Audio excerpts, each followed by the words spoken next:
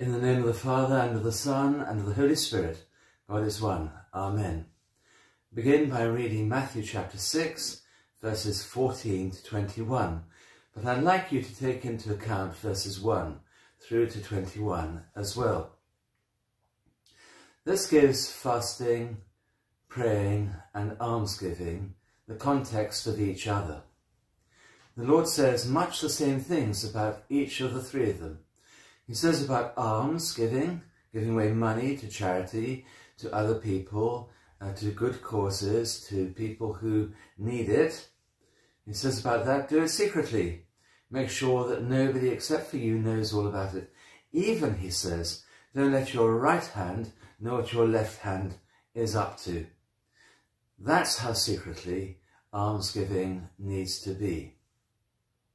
No one else, nobody, not even in your own household, should know what you're doing with your own money when you give it away. He then says, secondly, about prayer, something very similar. When you pray, and notice that with each of these, it's not if. It's not if you give alms, it's when. It's not if you pray, it's when you pray.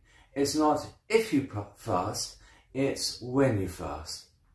He says about prayer, when you pray, go into your inner room, lock the door, pray there secretly. So you're not parading your holiness in front of other people.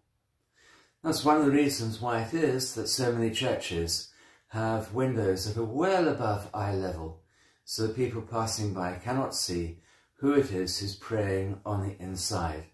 It's a secret, quiet place where we go and we join with God. When you fast, again, not if you fast, nobody should know.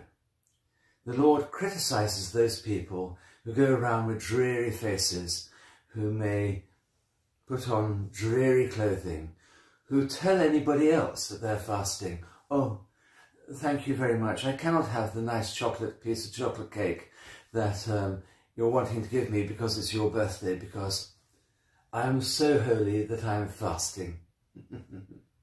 Oh, well, you're so kind to have made me this nice ham sandwich. I cannot eat it because I am so holy that I am fasting. No one should know. Not even strictly those people in your own household. Now that might take a certain amount of subterfuge on your side. Well, go for it. Pretend that you're not fasting and fast in secret. You know loads of ways that you can fast. Many, many ways. It's not about food. It's not about just the physical things that go on in life. Not about drink. It's quite clear from what St. Paul says. All of those things are, in a sense, irrelevant to fasting.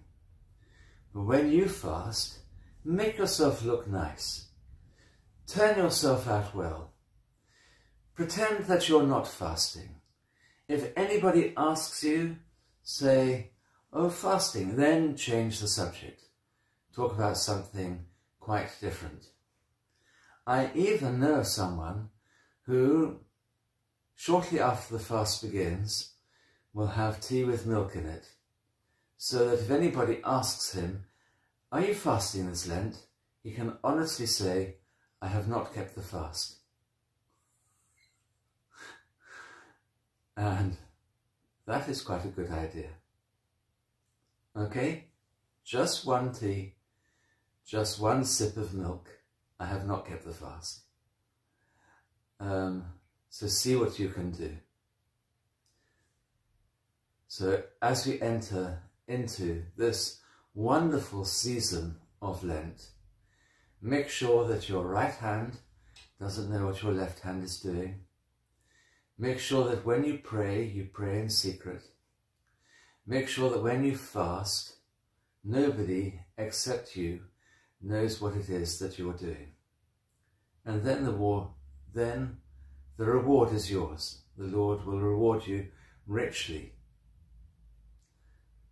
And decorate your almsgiving, your prayer, and your fasting with love for other people. God bless you. Amen.